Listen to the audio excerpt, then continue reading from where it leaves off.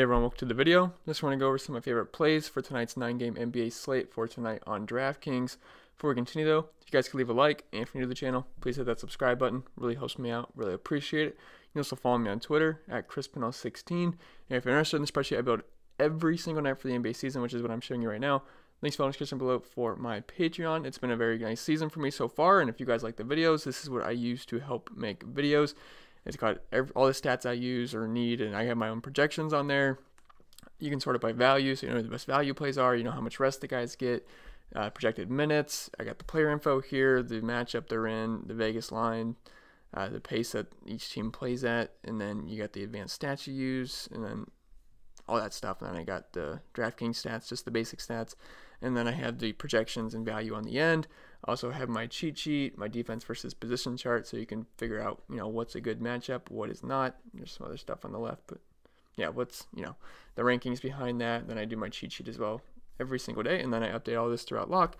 So obviously things change throughout the day. These are just my early thoughts of who I like earlier in the day. Obviously news comes out and I update it throughout the day, so you'll get my most up-to-date stuff, and then you can get access to my Slack chat as well. And that's enough plugging. I just wanted to show you guys with my spreadsheet. I build every single night, put a lot of time into it, and it's been a very good season. So if you want access to it, links in the description below for my Patreon, and let's get into more of the breakdown. So let me just make sure this is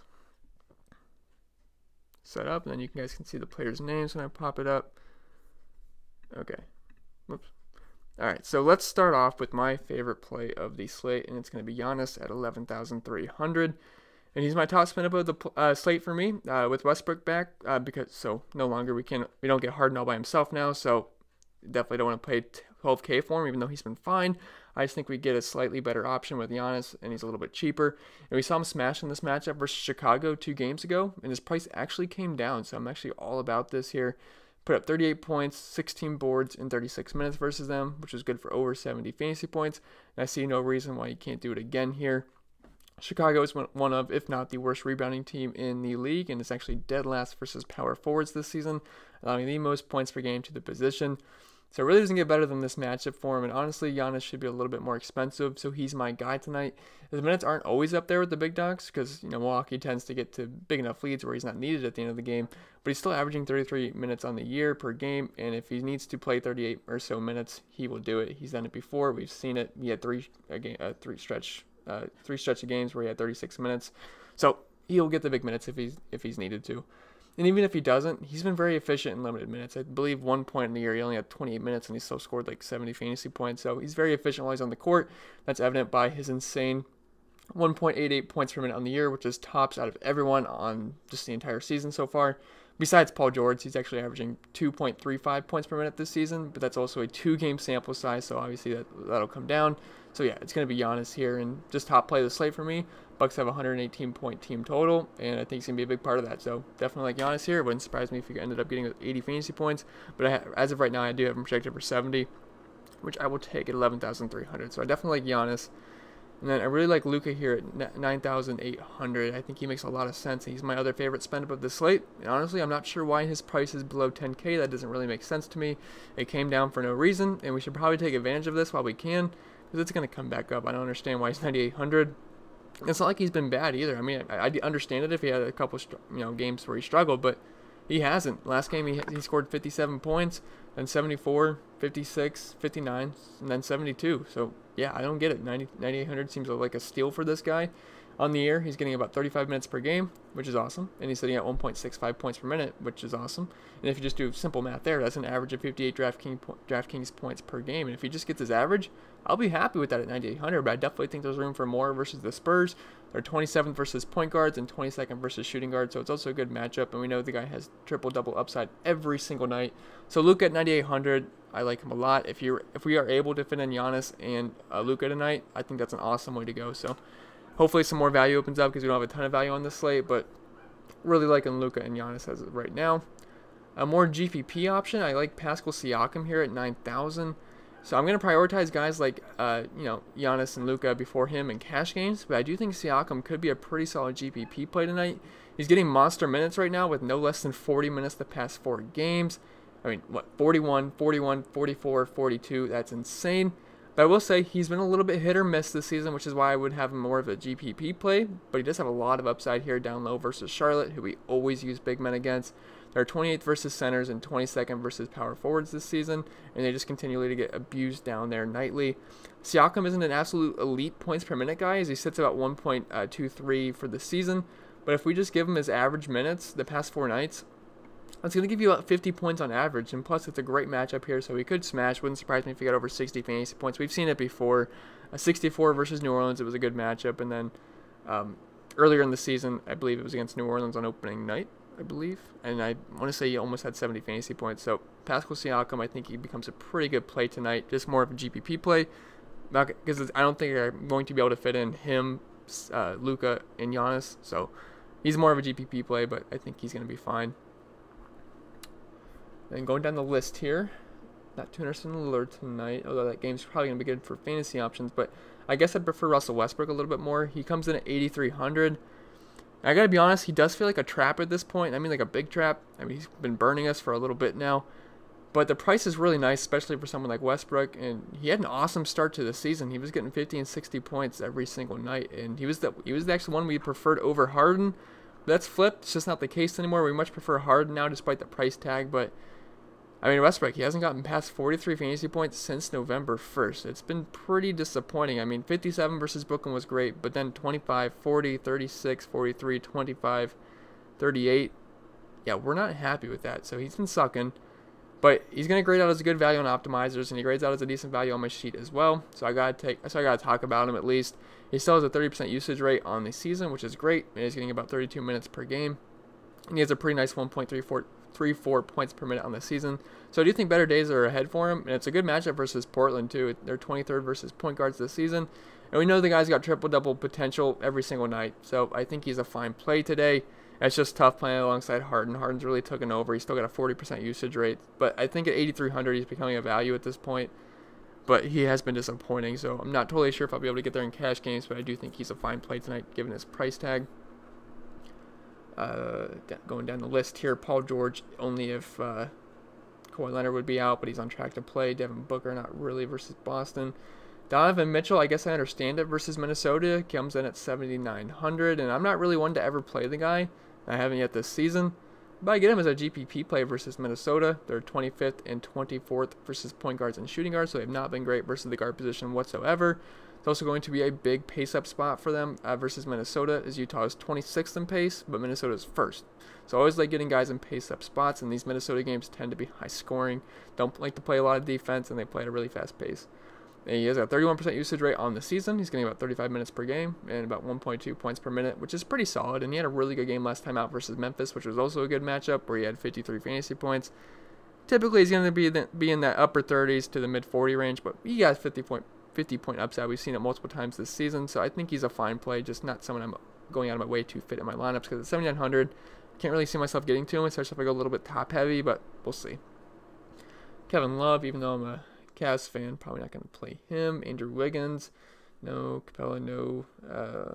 Sabonis. So originally, when I was looking at him, he was questionable, so I wasn't too sure what to say about him, but I guess he's good to go. So he's in a really good spot down low versus Brooklyn, and he's been great. He's been a double-double machine. He's had a double-double for what? He had one versus Milwaukee, he had one versus Houston, OKC, Orlando, had one versus Detroit, Washington, Cleveland, Brooklyn. He did not. So last time I didn't have a triple-double was actually against Brooklyn, but he still had 48 fantasy points. He scored 29 points and 8 rebounds, so he's going to be fine. I think he's in a really good spot. Miles Turner is back, so I guess that hurts him slightly, but I think they're both going to have good games here, and Sabonis is actually grading out as one of the better values on the slate, which is surprising at 7,300, but my sheet likes him, so yeah, I've been trusting it all season, so he should have a pretty good game here. I think I got him for like above 45 points, but at 7,300, I will take that. He's in a weird pricing spot, though, so I'm not totally sure, because I usually don't tend to play a lot of 7K guys. I'm usually in the upper 9K and above range, and I got a lot of like low 5K or 4K or 3K guys, so we'll see if he ends up making a lineup. But Sabonis, I think he's a pretty good play tonight, and I'm not sure how popular he's going to be, but definitely is in a good spot. So I don't mind Sabonis here. McCollum had a huge game last night. It's a good matchup versus Houston, but I feel like I'm point chasing a little bit, because 7,300 I think is just a little bit too much for McCollum, even though he had a really good game last night. Just feel like I'm point chasing. Marcus Aldridge, no thank you. Devontae Graham, no. Hassan Whiteside, he actually makes some sense versus Houston here. More of a GPP play. Probably won't play him in cash, but Houston isn't great defensively. And this game does feature the highest over-under of the slate at 230.5. So it makes sense to get the exposure for this game for sure. Whiteside doesn't get huge minutes. He only averages about 28 minutes per game. But we have seen him get big minutes occasionally. I mean, 35 versus Atlanta, 30 versus Toronto, 35 versus San Antonio. Yeah, if he can do that tonight, I think he's in probably for a pretty big game here. He's very efficient while on the court. He's got a 1.25 points per minute guy, and Houston plays fast and is not great down low or really at all besides point guards. I believe they're like 18th versus centers right now. So Hassan Whiteside, I think he's a fine GPP play. Can't see too many people going on him because I think a lot of people are going to play Miles Turner, Sabonis, and yeah, people like that. So I don't know if he's going to have too much ownership, but I do think he's a fine GPP play. But my favorite center of the night, it's going to be Miles Turner at 6,100 because you can also play Sabonis in the power forward spot. But Sabonis, I think, not Sabonis, Miles Turner, I think he's an awesome play tonight. His price sticks out like a sore thumb at 6,100. Like last night, I look at the salary beforehand. I usually make my videos, at night, but I was busy with NFL, so I made this video later in the day. But Miles Turner was the guy that was really popping out to me at 6,100. I mean, he's just coming off a big game versus Milwaukee where he had 16 points, 11 boards in 33 minutes, which is good for 44 fantasy points. I believe he knocked down a couple threes as well. Yeah, 3 for 7 from 3. Took 7 threes. That's pretty great. So, like the upside here, and he was priced $7K in this matchup in October, and I liked him then a lot. Unfortunately, he got hurt. He only scored 10 points. I mean, you can't predict people to get hurt. But I view him as an excellent play here. He should be over a point per minute tonight as Brooklyn is awful versus centers. They're allowing the third most points per game to them. And also Sabonis was questionable throughout. I wrote some notes down earlier that Sabonis was questionable, and I said he'd be even better play if he was out. Well, Sabonis is in, but I still think they're both fine plays. They're both a little bit too cheap, and it's a great matchup. So Miles Turner, I like him a lot tonight. I think he's going to be a very good play. And at this point, so unfortunately, we had like 20 guys yesterday that were 3K. I don't know how many people play NBA on Sunday, but I actually took down my single entry again on last night. It was a pretty good slate, although I tied with like 3 people. Everyone had the same lineup. It was just so chalky last night. Alexander Walker, Melly, Drew Holiday, LeBron, Anthony Davis, Vucevic, and Etuan Moore, whatever. Everyone had but still got first. But I mean, there was just so many free guys last night. The Pelicans were missing 70 people.